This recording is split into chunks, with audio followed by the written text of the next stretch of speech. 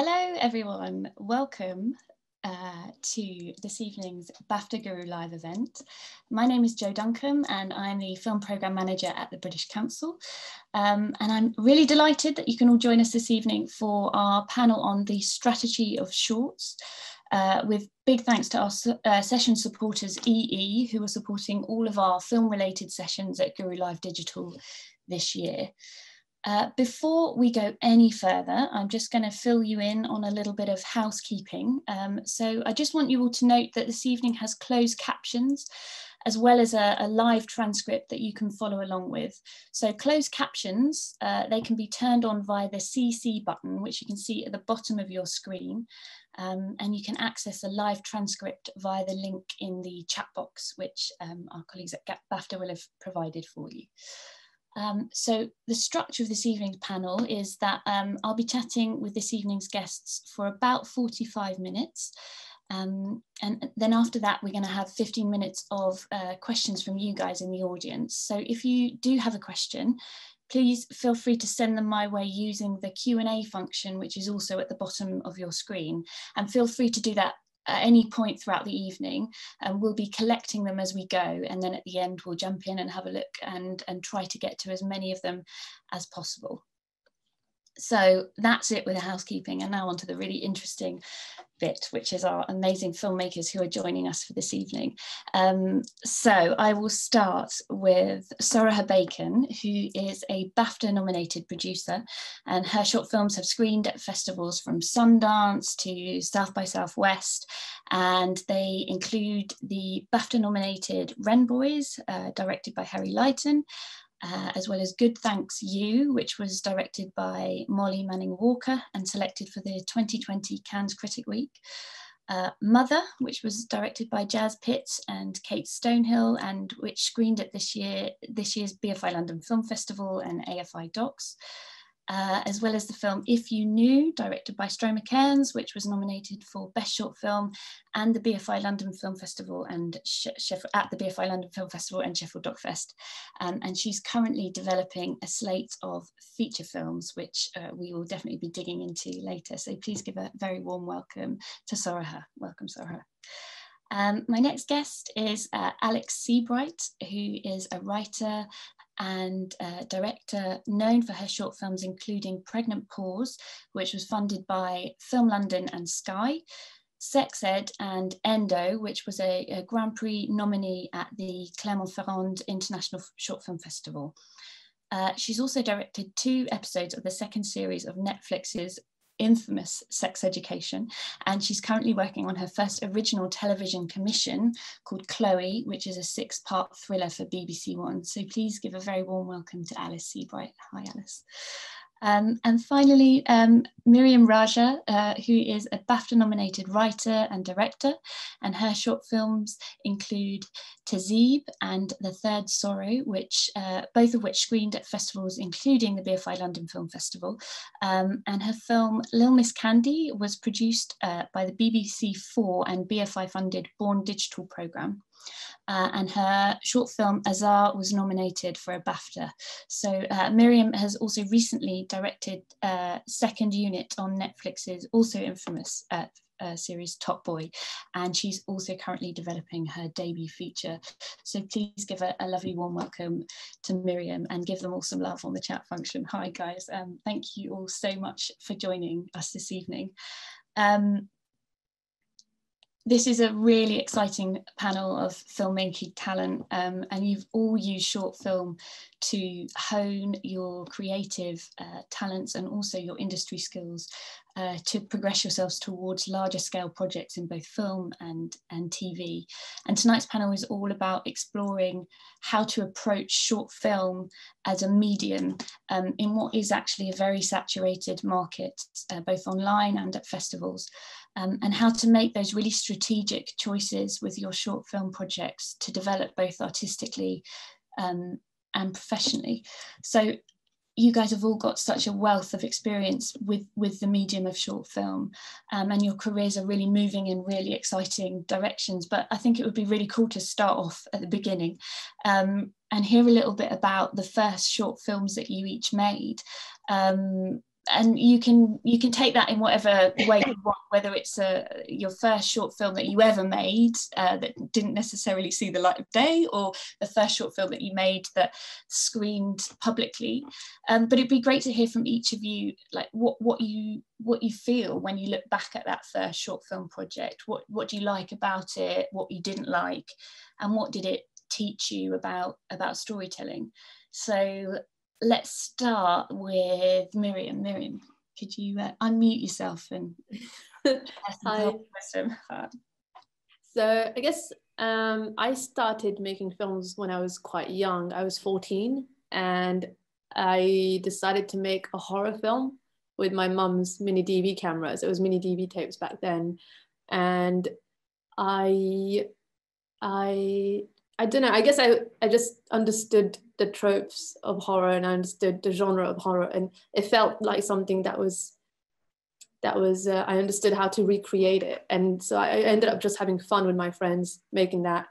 But it wasn't until it got screened at some children's film festival, and I got to go to Leeds. So I'm normally based in Slough, and to get out of Slough was a treat. And got to Leeds, and then I got to see the audience sort of react. There was like someone just going, at a not particularly scary part, but I felt so amazed by that, and I decided at that point, actually, I want to just disturb people.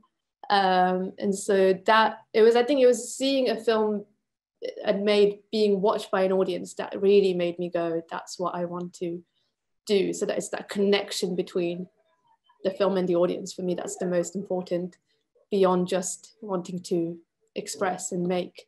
And then, so since then, I've just kind of been making shorts at school and with friends, and then I went, but yeah, that's kind of the beginning. That I would still count that as the first ever little film I made that began everything for me. Yeah, that's amazing. I love that you want to disturb us. I think that's really cool. But also that idea of getting validation from an audience. So it's not just the kind of the trying things out artistically, but also moving into spaces where you can find some response and validation from the people that you're trying to connect with through your work. That's really cool. Yeah.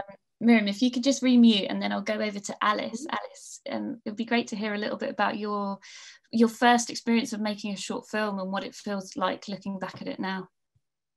Yeah, I mean, I also made a really bad short film when I was about 16, I think.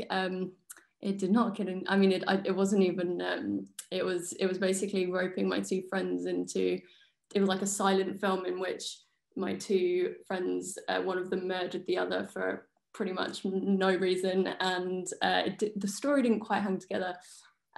But it was really fun to make, and I remember just having an amazing time doing it. And it was also like on a mini DV. It was just made for no money and over a weekend just for fun.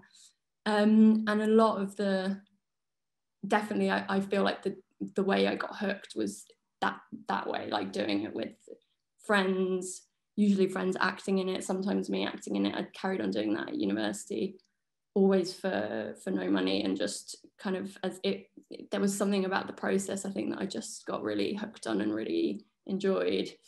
And then it was the first film that I made, that was probably just out of uni, I think. So I think I was maybe 22 or something, was the first time I made a short film, which was same for no money, and it had my two friends acting in it. But I remember going, I've just been making these on a whim, and I need to think this through now. I'm gonna I need to kind of write the script properly and plan it out and decide exactly how I'm going to shoot it, rather than just going like, hey, let's do this today, and just kind of improvise it. And that was the first time that I felt like I'd made something that actually hung together and that I could share with people. And then that did sort of start, that was something like it won a Virgin Media Shorts prize, and it got a bit of attention that way. And that was the first time that I went, oh, okay, this is something that I can, there's a craft that I'm learning here. It's not just something that it's not just something that I'm enjoying doing. There's a lot to learn here. And that was, I think, the first time that I felt like, just excited to really learn everything there was about the process, I think. Yeah. Well, thanks, Alice. And it's nice to hear also that kind of mucking around with your mates in a way at the beginning really sort of sowed the seeds for you, realizing that actually there was something in it that you wanted to actually nourish properly and turn into your craft. Yeah, and I think weirdly you learn a lot doing that as well, because then, you know, also I was editing that stuff myself on the university editing software, and that process of doing everything for me was a huge part of learning filmmaking, because you have to do, you know, you have to be in it or edit it, you have to hold the boom, you have to be the camera person, you have to do all of those different things, and so you kind of learn it, the whole process from A to Z, rather than just the director's job, which I think was which must make now working on set a lot easier, because you have that inherent understanding of how everybody's role builds the big picture. Brilliant, thanks, Alice. I'm going to go over to Soraha now. So tell us a little bit about your first short film experience and what you learned from it. Yeah, I'm trying to think. I feel like I've got like 3 or 4 different first short experiences. I'm trying to think which one is the real first one. But the actual first ever short film I made, I was like at university. There was a competition called the Campus Movie Fest, and me and my like best friend at the, he was getting into cinematography. He'd like gone to Russia and got this random camera on this like charity gig, so came back and we decided, let's make a film. And it is the worst film that's ever been made and should never ever see the light of day, but because it played this Campus Movie Fest, it ended up playing like the Odeon Leicester Square, which was hilarious. So we thought we'd made it big time, and decided, being like quite pretentious teenage, like young adults leaving university, that we were going to do an adaptation of a Rudyard Kipling short story, which is what the first proper short film we ever did, which weirdly was like quite, I think back at it now, and it was actually quite like, it was quite interesting how it all came together. So we did a crowdfund. I did it with Helen Simmons, who's a great friend and a really amazing producer now, and we made that together, and we both learned hard and fast way, like just how to make a really, I mean, it was just an awful film. It was like, we did like 22-hour days, like we lost, everything broke, it was so rainy, it was chaos, but like the outcome of that was a film that we were, you know, was something that we made. And then I just kind of got really addicted to it, and then just ended up made a short film with Harry Michel called The Brief History and Untimely Death of George III, the Guinea Pig, which was really fun. And we did that in a studio, and suddenly kind of everything that I'd learned from that kind of first short film, which we shot on a DV cam that was just atrocious, into the next film, which I learned what a camera was, and I learned what it meant to be a producer, even though I never really am sure all the time what that role is. And then suddenly made the short film in a proper film studio with like proper cameras and proper crew, and realizing what everyone did. And I mean, it still was made for no money, but I think what, like Miriam and Alice said, it was when I got an email from London Short Film Festival being like, your film has gone into London Short Film Festival. And I remember getting that email and stopping dead in the street and being like, oh my God, this is the best thing that's ever happened to me in my life. It's amazing. And I still get really excited every time I get an email from a festival. But that one I remember as being like quite a significant change. And that was the bug that's like kept going. It's like, and I remember watching that film for the first time in a cinema with my family.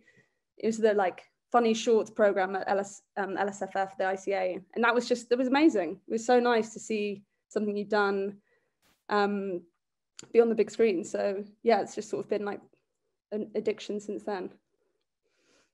It's definitely true that seeing work on a big screen and having your friends and family able to see it, and knowing that there's a wider public there as well watching it, is so validating and exciting.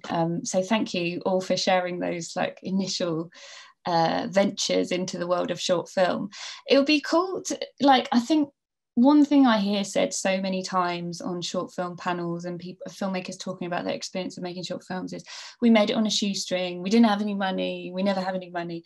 Short films are really bloody hard to make, aren't they? And they're a lot of hard work. They're, you know, there's not much in it financially at the time. What keeps you going back to making a short film? Because you've all made more than one short film. Why do you go back to it? And perhaps even more importantly, when do you know when you want to stop making short films, or have you even decided to stop making short films? So let's go to Alice. for that to start us off? Thanks, Alice.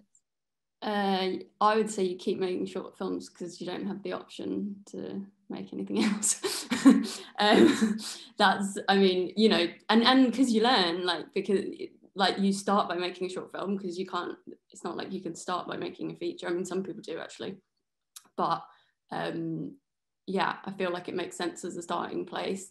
I definitely kept going. A lot of the time I found that like what the thing that I was thinking about for the next short film was something new I wanted to try. So it was like, I've done something that's really like my first, not the really bad first short film, but the first short film that made sense was a silent, like there was no dialogue in it. And then so then I was like, the next thing I want to do, actually, I just feel like I want to do something really talky because I love those sorts of films, and I just want one scene in a room. And then I wanted to do something, or it's sometimes it's subject matter. It's like, I really want to tell a story about this. It's like, that's what brings you on to the next one. But I think ultimately you move on when you get an opportunity to move on. And, you know, it's always like, what can you do? I always feel like with filmmaking, you have to go, what is available to me now?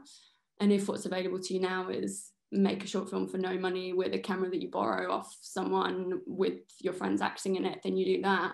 And if it's what's available to you is, you know, a budget and proper cast and proper crew, then you do that. And at some point, hopefully someone says, here's an opportunity to make something longer form, or but ultimately you look at what's in front of you and you start from that, I think.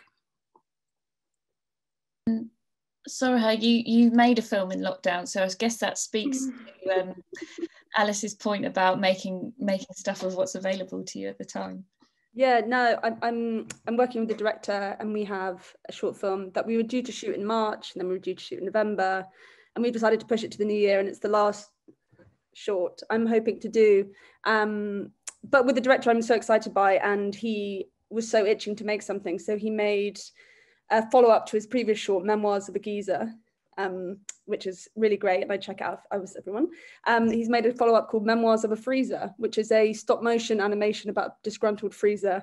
And it's actually, it was really fun because like my slate is not comedy. I don't tend to make stuff that's like deliberately funny. I just tend to make stuff that happens to be funny, but it's not really funny at all. So it was quite nice to do a kind of more really simple, you know, narrative monologue of a disgruntled freezer. When we got Edward Rowe, who's in Bait, to do the kind of voice of the freezer, which was pretty amazing. But it was all, yeah, it was just done in lockdown for absolutely nothing, like completely nothing. I think all we did, we just sort of sourced images from reverse image search from Google. So found one fridge and it linked to another fridge and ended up in a freezer. And so yeah, it was quite, but I mean, it's interesting what you say. I think like I've done shorts. I just did one, just wrapped one with BBC Films like 10 days ago. And you know, that was a really great project. We had a huge cast, not a huge cast, sorry, a big crew, a big team, lots of support behind it, lots of kind of gimmicks and exciting bits and bobs. And that's amazing. And I love that. But I also did a short called Sparrow, which was sort of me, the DP, and the director and two actors. And we went, we had some money from a death metal music video band, and they wanted a music video. And we just said, cool, we'll do a music video. But we did a short film for them instead, which was just improvised over a weekend in Skegness in a caravan park. And it did really well. And it got the director an agent and did kind of what it needed to do for them. So, you know, you can kind of make stuff on nothing if you're clever with the resources. All you need is like a really good idea and something really simple. Always, that's my sort of my motto. Just a simple concept goes a long way. Then trying to do, I think often in shorts people think that they need to kind of do, I don't know, like a multi-location, multi-universe, multi-cast, multi-decade project. But actually, if you just, all my shorts have really just been over a day, like a story that's set in one day, in one moment, in one conversation, or in one like something really felt in the moment. And they've always for me felt the most successful. So that's a tangent, but essentially I find that question of like, you can make shorts on nothing if you're really smart about what you're trying to say in that kind of brief time you've got with the camera. Don't overspread yourself. A very useful tangent, thank you. Miriam, do you have any thoughts on you know, why it's good or useful to return to short filmmaking and to keep going with it? Yeah, I guess for me it was definitely to keep practicing my craft, and all of the shorts I've made I've written, and they have all been sort of exploring situations, you know, characters within contained situations rather than very plot driven stories, and so in that sense they've been quite self-contained, quite domestic, and also I was making shorts through uni, so I went to Arts University Bournemouth to study film, so I made shorts there. I then made shorts after uni, and then I went to NFTS and made shorts there. But it was when I got to my graduation film, Azar, that was the first time I decided to do something that was basically a period film set in India, and with quite a big theme I was trying to talk about in lots of layers. And that's when I began to realize I'm sort of ready to move on from shorts, basically, and that I want to explore stories that deserve, well, that require more space on screen now. And so Azar became my last short, and that decision I made quite consciously. Actually, I lie, Little Miss Candy was the last short, but that became sort of an exercise in wanting to try something new. So I used that short to try something new, kind of like what Alice was saying, with wanting to just, you know, try. And that one was definitely for me to try visually, something I had never done before. But then it was very conscious. I was still, you know, kind of thinking, oh, should I do another short? Should I do another short? But I decided to not. And so now I'm focusing on writing. But it's tough because then you don't, I haven't, for example, I'm back on set now, but last time I was on set was 1.5 years ago. So you do limit how much you're flexing your directing muscles, in a sense, if you're not doing shorts in between. But essentially it's just to answer your second half about when to decide when to stop doing shorts. And for me, it became very conscious, like, okay, now I'm gonna stop and I'm gonna work towards a feature. Brilliant, thank you, Miriam. So Soraha, we're going to zoom in on your work for a little bit, and we'll do that with each of the filmmakers. So you've got an amazing success rate in terms of the films you produce playing at major international festivals and also being nominated for major awards. So as a producer, it'd be really interesting to hear you talk about a little bit about what it is that draws you to the projects that you say yes to, and what you're looking for in terms of your collaborative team, and crucially, what's more interesting to you, the filmmaker or the project that the filmmaker presents to you. So just a little flurry of questions there.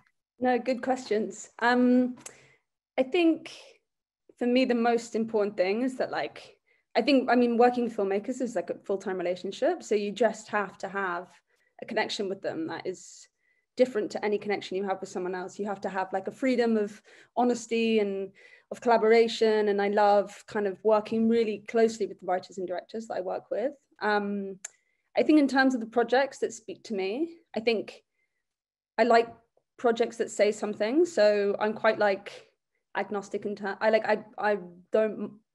I love documentaries as much as I love fiction. I love kind of films that sort of blur the lines between the two.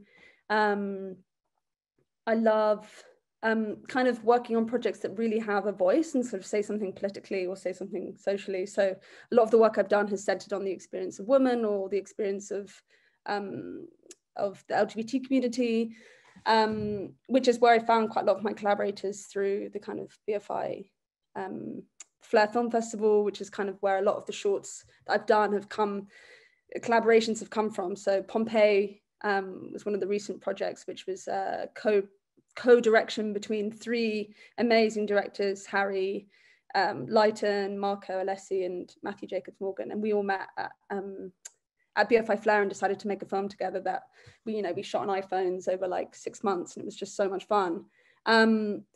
So I think it's both. I think I would find it really difficult to work with directors that aren't kind of like, I think for me, it's really important that we have a really open relationship where I can sort of not feel afraid. I'm quite pushy with my notes and I like to push directors to kind of get the most out of them. So I think having a really honest relationship is really important there. But I also, I don't like the idea of a director. I like working with directors who appreciate the producer and what they have to say, and it being like a collaborative, evolving relationship. But I don't think there's any kind of real rules to what I do. Like, I never thought I would want to do a comedy about a pregnant woman who robs little chefs, but that's what I'm doing next. So, it's like, wow. There's no, I know, fun, right? And I thought I remember at the beginning, I was like, I only want to do queer films. That's all I'm interested in. But that's actually evolved so much. And I think it really just totally depends on the filmmaker and what they're wanting to say. But like, I think it's just about the voice of a filmmaker. And if I feel like I can support that voice and what they're trying to say, and if what I think they're trying to say is interesting and the world needs to hear it, then that's the kind of film I'm excited by, if that makes sense. Yeah, definitely. And you've got some features in development at the moment, which I think you alluded to just then. But so you're working with directors whose shorts you've already produced, and with directors whose previous shorts have also been very successful on the festival circuit, etc. Mm-hmm. With awards. How valuable have you found the success of those short films in terms of, from a producer's role, securing funding for feature projects? Yeah, I mean, hugely important. So yeah, there's two filmmakers I'm working with at the moment who I haven't done shorts with, but their shorts have done independently they've been both incredibly successful. So one was recently BAFTA Cymru winning, another one just won Holly short. So like, both of those directors have their shorts that have done exceptionally well, and that piece of work is such a strong and valuable tool for me as a producer to kind of buy into their sense of tone and their sense of like creativity and what they want to say. It's like such a valuable piece of work for me. It's really important. It's really hard, especially in the kind of British independent film scene. Like, shorts are your biggest worth. Like, they are your biggest currency as a director. It's quite hard to just kind of jump in at the deep end and try and get like a feature made in the UK, just off the back of like, hey, I'm a director. Like, you really need to have something to show for it. And shorts are so helpful in being able to do that. So that's been like, really critical to the success of that relationship. But also working with this short film I just did with the director, it was great because I now totally understand her kind of voice as a director when we're moving towards building a feature together, and it feels like it was a really valuable lesson. I don't think it's necessary to have to have done a short with a director to do a feature with them. I think it's a bonus. It gives you a chance to kind of flex, both of you figure out that relationship, because it is ultimately like dating someone. Like, your producer-director relationship, it's like going on lots and lots of dates and realizing if you're compatible. And if you're not, then it's okay. Like, not everyone has to fall in love. But yeah, that to me is like part and parcel of the short film, building short films with directors if you can. I love that analogy, and I feel like somewhere someone's listening and already developing an app for this to set up producers and directors. Thank you, Soraha. I'm going to move over. There we go. Sorry, I muted myself. I'm going to move over to Alice now, and dive into your work in a little bit more in detail. So, Alice, let's talk about your short film Endo. When you were making this short, where was this short on your sort of timeline? Was it your second short, or? No, Endo is actually the last short I made.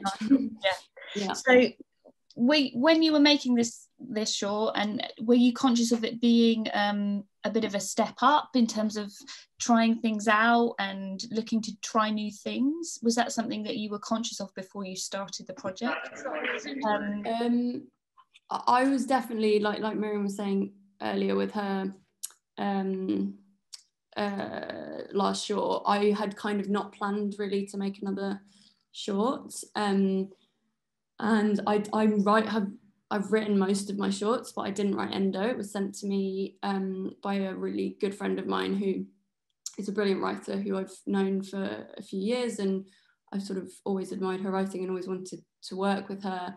And she has, the film Endo is called, it's about a woman living with endometriosis, and she has endometriosis herself, and I'd heard a lot about it just as her friend, and she sent me this showing the script in the really, really early stages of development, and basically said, is this something you'd want to work on together? And I just, yeah, it was one of those, I was like, I don't want to make another short, but I do want to make this, because it just really spoke to me. There was something really like raw about the way that it expressed the kind of like the anger and the frustration and the pain basically of her life, really, living with endo. And so it just kind of jumped out at me, and I was like, I really want to make this.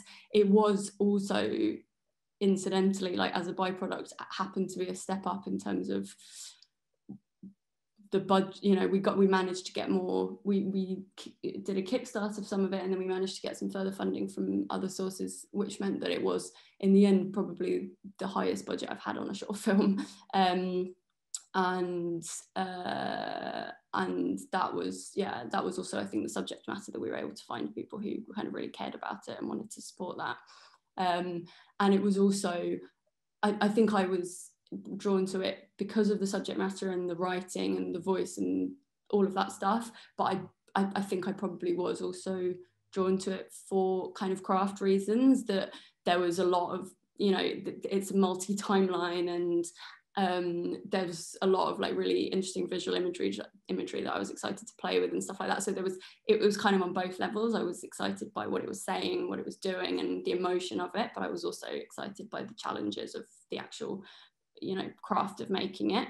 Was it a very different experience for you? Because you said it was the first short film you made where you hadn't written and directed it. Was it a very different experience for you in terms of craft, working on a film that you hadn't written? It was quite different, and I loved it. It didn't make me go, like, it was very different, but I really appreciated it. I mean, I think, I don't know if this is because I'm also a writer or I would just be like this anyway, but it was very collaborative, and I found that like I had so many conversations with Elaine about every single line and every single moment, and trying to get to the bottom. Like, there was no moment in it that I hadn't interrogated to death with her, and felt like I understood almost as if I'd written it, because I think that's what I really realized, I guess, is that when it's your own script, there's basically so much work that's already been done, which is that you already know what each beat means, and you do have to do a bit. You do actually at some point have to take your writer's hat on and put your director's hat on and go, let me think about what, you know, I know what the beat means as a writer, but how do I tell it as a director? But I think, you know, when it's not your script, you just have to make sure that you understand it as closely as you would, as, you know, if you'd written it, and that is a really quite different process. But I enjoyed it, and I'm quite a collaborative person anyway, even when it is my script. So I think for me it was another extension of that. It's like the DP relationship, or like the relationship with the production designer. It's like, well, this is a further relationship that's part of, like, filmmaking so collaborative that the idea that the director is their film more than anyone else's is silly anyway. So, you know, I think I enjoyed that. Yeah, I enjoyed it. And let's dive into a little bit about your moving into TV. So your work on Netflix series Sex Education, and also your upcoming BBC commission. Where do you think your shorts were a useful gateway into that work? And has the kind of transition been easy to manage? What skills have you taken from the short film craft into television? And then also perhaps a little bit about how your short films might have acted as calling cards for commissioners. How did you use them to kind of to garner that work, if at all? Yeah, okay, I'm going to try and remember all of those questions. The first one was, if the shorts got me, 100%. It's the only way you get work really is through the films that you've made. So definitely, you know, I interviewed a lot for TV work before I got the sex education job. It was, you know, it wasn't like the first thing out the gate, and but always the people you meet, they're meeting you because they've seen your films, and then it's an interview like anything else, so you're pitching your ability to do it, yeah. And then what was the second question? So let me just track back to what I've asked you. Sorry, my fault. I asked way too many questions in one go. So the shorts is a calling card, which you've yeah, said. definitely. Maybe talk a little bit more about this kind of the way that how would you go about kind of sharing your films in that way with a commissioner for Netflix or for BBC? What way of watching film? I'd say the first step is getting an agent. And that's a really difficult step because there's a lot of really talented people out there, and there's, you know, agents have their books are quite full usually, but you know, it's a combination. There's sort of like two approaches that you can do. One is just to keep making stuff and hope that it lands on people's desk, and it does. Like if it gets, you know, if you have stuff getting into festivals and you're making more and more stuff and it kind of adds up to a picture, agents really do, they're on the lookout. And then the other approach is just trying to, you know, if you're within the film industry and meeting people, and you know, like I worked as an assistant for different companies for a while before I was you know, kind of branching out to be a writer director, and so that helped that I had people who could pass my stuff on or who could recommend my stuff, and that is really helpful if you can do that. And then the agent is the person who will get you in front of production companies, so they'll send your work out, and then you do either like generals, which is you'll just meet producers who have seen your stuff, and so I also had my shorts, and then I had my script, so like I had TV and feature scripts that were being read, so I was kind of being seen as both, and then they'll either think of you or be suggested by your agent when a specific job comes up, and then you interview a lot usually, and then hopefully you get something. But there's a few steps in the process. Yeah. Thanks, Alice. And then I've remembered another question. Sorry. What did I learn from short filmmaking that I took into television?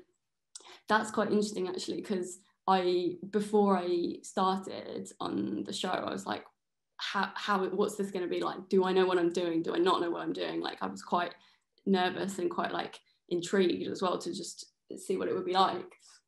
And on the one hand, I was like quite relieved that I'd made a lot of films in the run up to going on set, so I did feel quite practiced. And I was quite relieved to feel like it's the same. There's no like magical new thing that happens when you get to a project like that.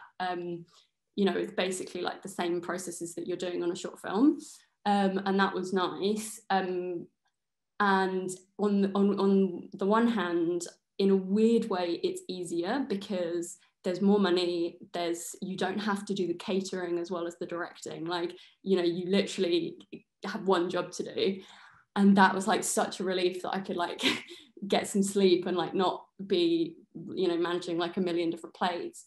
And then the one thing that I did find was really different, and this is kind of dumb, but it's basic but kind of obvious, is just the length. That with a short film, especially if it's a short film that you've written, you know, you've got 15 pages or 20 pages that you hold in your mind so naturally because just of the length of it, and presumably because you know it, you know, you just know it so well, and you don't have to make a particular effort to hold it. Whereas as soon as you're moving on to, so I was doing 2 episodes, which is like 50, it's like it's like a feature, it's basically a feature film's worth.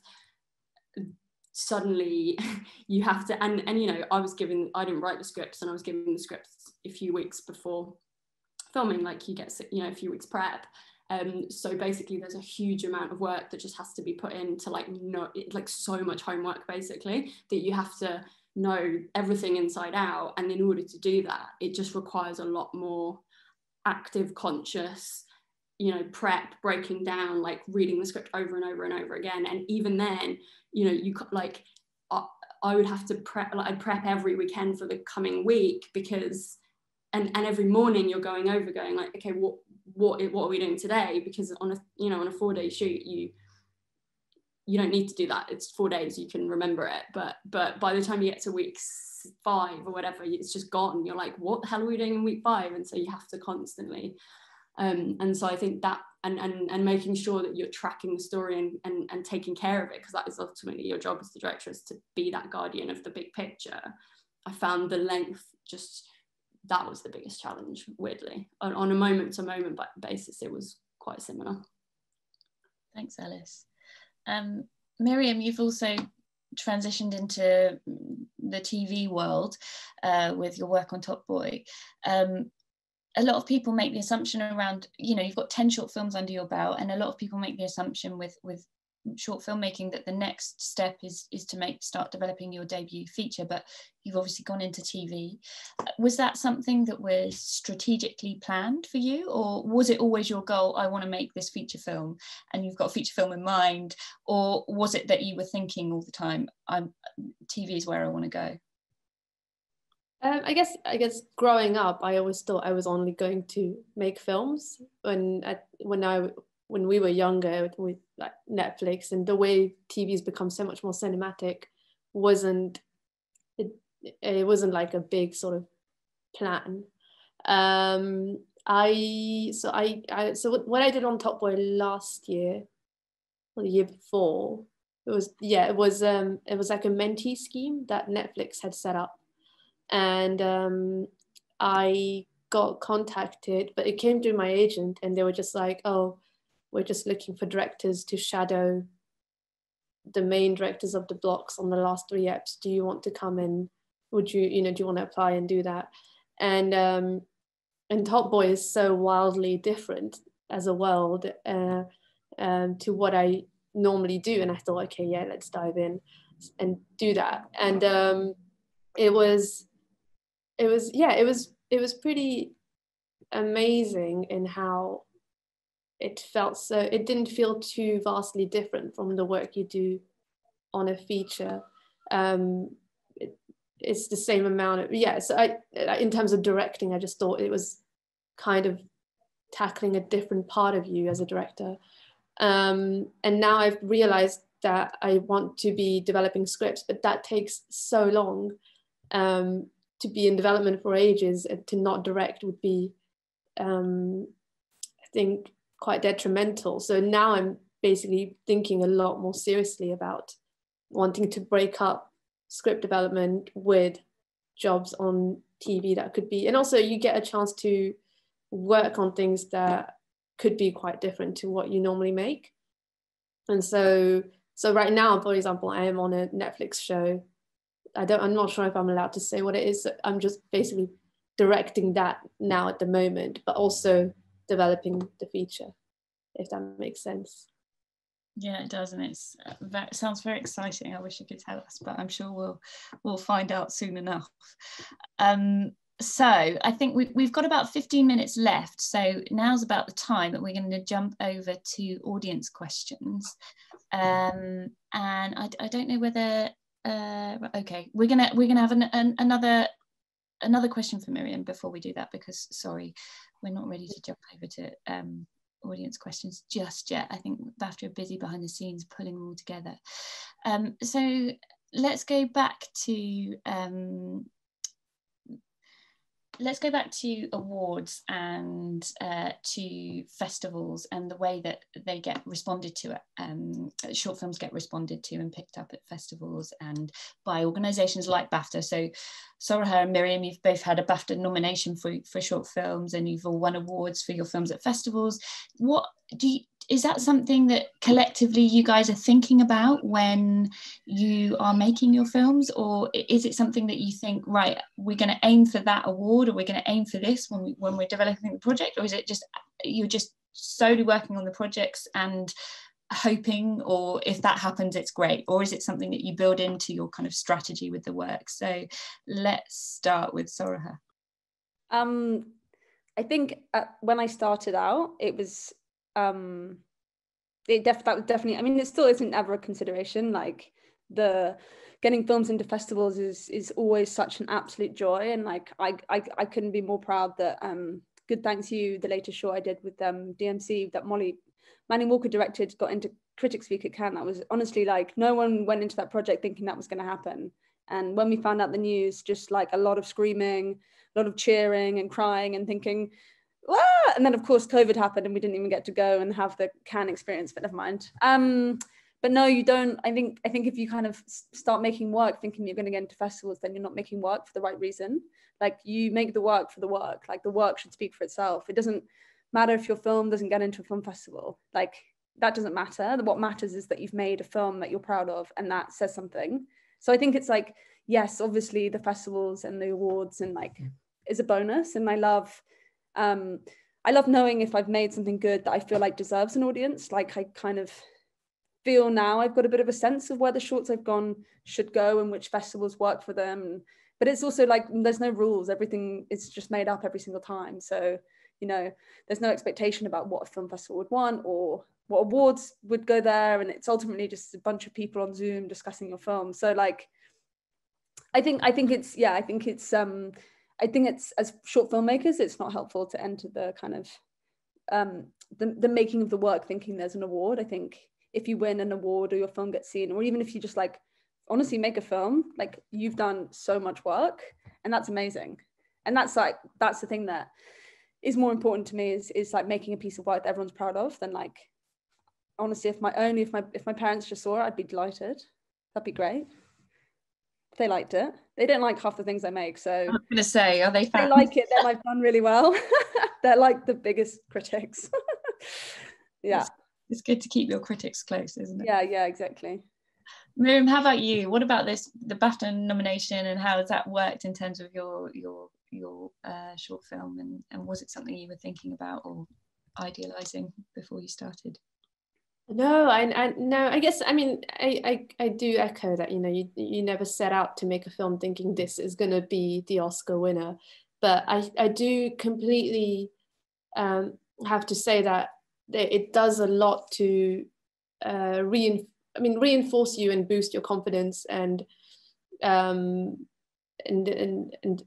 give you that encouragement to keep going and to keep making. And I guess the thing is, I tend to make films which I would say I've kind of always been quite aware of where my audience is. And when you're making short films, your audience kind of tends to be, you know, sometimes you just, you don't want it to just be the festival judges and juries. Like, I want to make, like, my mum wouldn't go to Cannes, do you know what I mean? I want to make films she's going to see and that people in Pakistan would go watch. And like, so that it does become quite, it's quite amazing when the BAFTA nomination, it did come through. And I thought, it's somehow the story I was trying to say and somehow the culture I was talking about, without wanting to like pander to a Western audience, it translated through and came through, and it helps you immensely to then get to the next step. So it's amazing when it happens, but it's definitely not the sort of be all of it. Thanks, Miriam. Alice, is that something you would echo? Yeah, I mean, I totally agree with everything that Sarah and Miriam are saying. I also just think, because, you know, of course, we all want our films to do well, and we all want them to get into festivals, and it would be a lie for anyone to say that they wouldn't want a BAFTA, you know, like everyone wants those things. But it's like saying, do you want to win the lottery? Like, you can't plan for those things. Like, you just can't. It's like it's just a doomed way of working. So I'd say, aside from that, you know, like you just have to go from what you want to make and what you want to talk about, and fundamentally, I think partly just because it's impossible to plan to win an award, or it's impossible to plan to get into a film festival, so you literally can't do it. But on the other hand, I do think I've definitely noticed that, I mean, I think it's often a struggle for filmmakers, the thing of like staying true to yourself versus second guessing what you think other people will want. And I think I've definitely learned with experience and over time that second guessing doesn't work. Like, you know, that actually you have to screen out the sense of what you think other people, you know, you have to just zone into that thing of like trying to trust your gut and trying to be honest and truthful with the stuff that you're making, because that makes better work. I think it, you know, even kind of from a utilitarian perspective of trying to do well, like you will do better if that's your approach. And you can't plan to win an award or to get into a festival. So I think, yeah, you just have to go about it that way. And then, you know, often I've seen it across my stuff and, you know, the stuff of my friends, of like, it's those moments when you really tap into that you can make really good stuff. And then the other thing to say, unfortunately, is that I do think, you know, film festivals recognize amazing work, but not all amazing work is recognized by festivals. And so, you know, when stuff doesn't get it, like, you know, I've seen stuff that's objectively amazing that hasn't got into a lot of festivals. And I've seen, you know, there really is, there's just so much work out there and not everything can be recognized. And sometimes it's also a, you know, a kind of like an effect of, you know, like something will start to get into lots of places and then it will start to get into more places, and other films just don't pick up in that way. And, you know, you have to just move on and make something else and not see it as an indictment of your ability to make films, and just keep believing in those abilities, I think. Thanks, Alice. It's nice if it happens, but it's not, definitely not the be all and end all.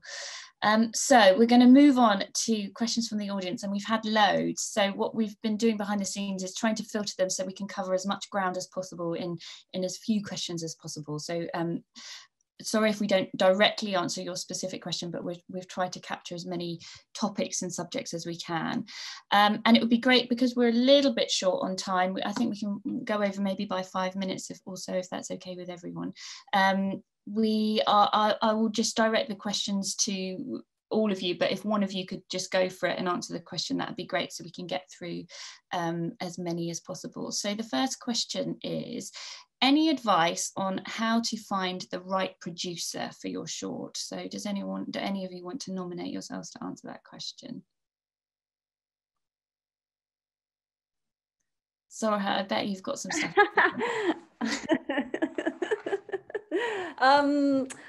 I wish I knew the answer. I get a lot of amazing projects through and don't get to tell people the answer. I mean, I think if I think about the directors that I've worked with, and maybe that's a helpful way of them thinking about finding me, but like everyone I've ever worked with when I started out was just my friend, and I had no idea how to produce anything. I literally have been making it up since the moment I decided to make shorts. So, and I think we are constantly learning every time we do a project, like learning about a different type of this or that, or way of working, or so I think truly, like, if you can find someone who wants to make your film, even if they're not like an award-winning producer who's done loads of stuff, like, work with them, because ultimately you just need someone who's going to put their heart and soul into your project.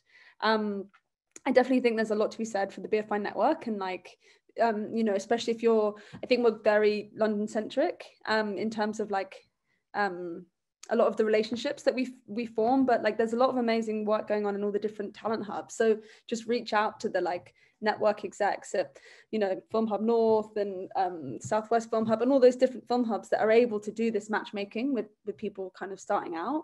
But I mean, I think it's like there's a lot of great producers who are coming up through music videos who are like cutting their teeth hard and fast, like making music videos for like the same budgets as short films, but with more Ferraris and stunts and fire sequences, but for the same amount of money. And like, there's a lot of great producers there. So like, go check out who's making music videos and go find out who's like just left NFTS, or find out who's kind of hungry to make stuff. But also, if you can find one of your friends and convince them to produce something for you, if it's literally your first project ever, then I think that's a good place to start. Like, I don't think you need to have the like perfect short, because that person they're not around for long, you know, like there's no career, unfortunately. I wish there was, in being a short film producer.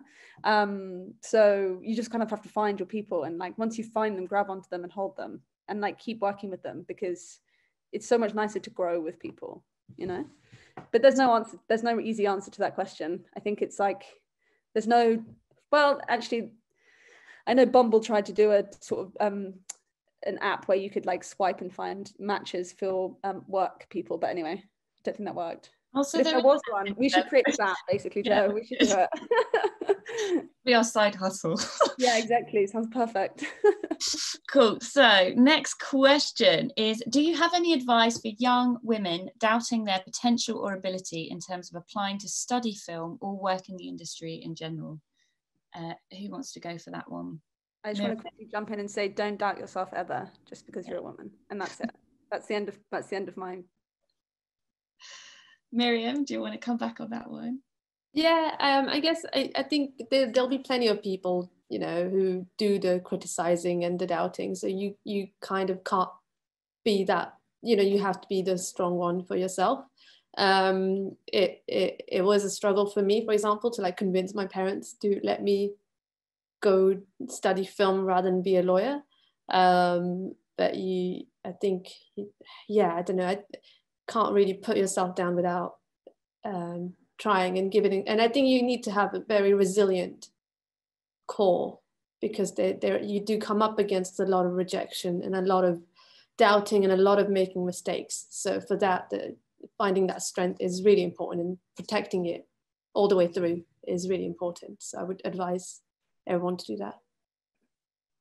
Brilliant. And I think also, like Soraya was saying, surrounding yourself with people and growing with them is also part of that kind of cocoon that protects you from the haters, I'm sure. Okay, next question. What are your favourite short films that you think filmmakers should watch to learn how short film storytelling works? I've got a few. Yeah. Sorry, I'm really talkative today. I think Wasp is one of the best short films ever made. So I would watch that. I would also watch, there's this, like, I think there's just a lot of really good films that kind of come out of Sundance Film Festival, or, you know, kind of make it into the Oscars but never win.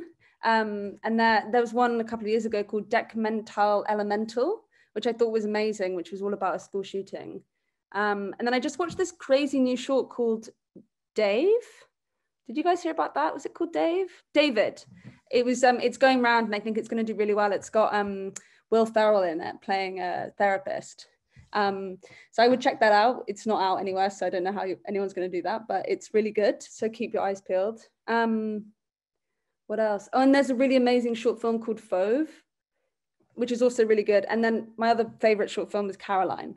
So those are, yeah, all one word shorts. Maybe there's a key in there somewhere. Yeah, exactly. I hope you've all been taking notes of those titles, but perhaps Soraya, you could write them in the chat or something, so that certainly will. Everyone in the audience can go look them up. And Gasman. Yeah, put them all in the chat so we can track them. Alice, have you got any short films that have inspired you that you think are good to turn to? Don't feel the pressure to answer if you can't. Well, I was going to say I'm going to just second Wasp, because it is the best short film ever made. Yeah. Cool. Right. Next question is, for someone with a clear idea of the visual scenes of my first short, but with limited experience of writing dialogue, how can I improve my writing? So Alice, maybe you want to come in? Yeah. I would say, if you're interested, like if you want to become a better writer generally, rather than find writers to, like, basically there are several options. If you want to be a writer, listen to people talk in the street. It's a bit weird, but like, just pay attention to like voice patterns and like the way that people chat. Like, just listen to when you're on the bus or whatever. And I think practice, like just try writing scenes, like loosen yourself up. Don't write them on final draft, like write on like a notes app or something. Just hear it in your head, maybe say it out loud even. Yeah, those would be the main ones. If it's kind of like a means to an end, because actually you don't particularly want to be a writer in the long run, you can find other writers to work with. So, you know, seek people out that you love their work and try and collaborate with them. Or the final thing I'd say is lean on your actors. That, you know, if you have kind of workable dialogue, but that's not amazing, but it tells the scene, like if you know what your scene needs to do, which I think you need to understand even as a director, which is kind of like basic dramatic principles of like intention and obstacle, and someone's trying to do something and why, you know, what does this person want in this scene and what does this other person want in this scene. If you've got a basis for that, even if the dialogue's a bit functional, then hand it to your actors and let them sort of say it in their own words or improvise around it. Or, you know, if that's something that you don't mind playing with, it can be a really great way to just, especially if you're looking for naturalism. Thanks, Alice. That's really, really helpful. I'm going to end on a closing question that I think is quite a nice one to close on. What's the most valuable lesson you've learnt in the world of short filmmaking that you'll carry over to your careers in feature film and TV, and that you'd like to share with people getting started in their short filmmaking journeys? So Miriam, let's start with you. I guess I used short films to explore what it is I want to say as a filmmaker. And so with each short I made, I tried to hone in closer and closer to, you know, that voice or vision that I hold now, and I feel really confident with it basically now, and to carry it over to features. So perhaps it's with each short you make, you know, paying attention to what it is that you're exploring about yourself with this short, or about yourself as a filmmaker with this short, and being mindful of that. Brilliant. Thanks, Miriam. Alice? I would say that shorts are an opportunity to get things, or not just an opportunity, they are a place where you will probably get things wrong and make mistakes. And I have found that the shorts that I've made that have been the least kind of successful by my own metric, like the ones where I've, you know, failed in different ways or gotten things wrong, have been really painful, but unfortunately the places where I really, really learned the most. And I think the sort of overarching principle I think that I learned from those experiences is like when to really trust your gut. And it's such a tricky one, because so much of filmmaking has to be compromised, because it's like, we don't have enough time to film this exactly the way we want to, we don't have enough money, but there is at some point a line in the sand, and there are things that are uncompromisable, or that are like the core of what you're doing, and that you have to stick to, or you have to, and finding where that line is between healthy compromise and making things work, and saying, actually, this is really important, we have to fight for it. I think that's a line that it took me a while to find, and I think shorts is the best place to do it. Okay, thanks, Alice. And Sorha, let's end with you. Yeah, I totally echo what Alice says there as well. But I mean, I think for me, I think it doesn't really matter how long or short your film is in the end. I think it's the fact that you've told a story, and that you can tell a story, and that's really valuable. I think a lot of people think that once you've done a short, that's it, and you can do a feature. But actually, a lot of filmmakers come back to shorts later on in their careers, and a lot of filmmakers find that there's value and beauty in like short form. So you know, if you can tell a story in 5 minutes, you can tell a story over 5 series, you know. And I think that's like a really valuable lesson, to not kind of but like undervalue the value of shorts, which is that they are like incredible vehicles to tell small stories or big stories or whatever you want to say, and they're like a really amazing opportunity to use your voice.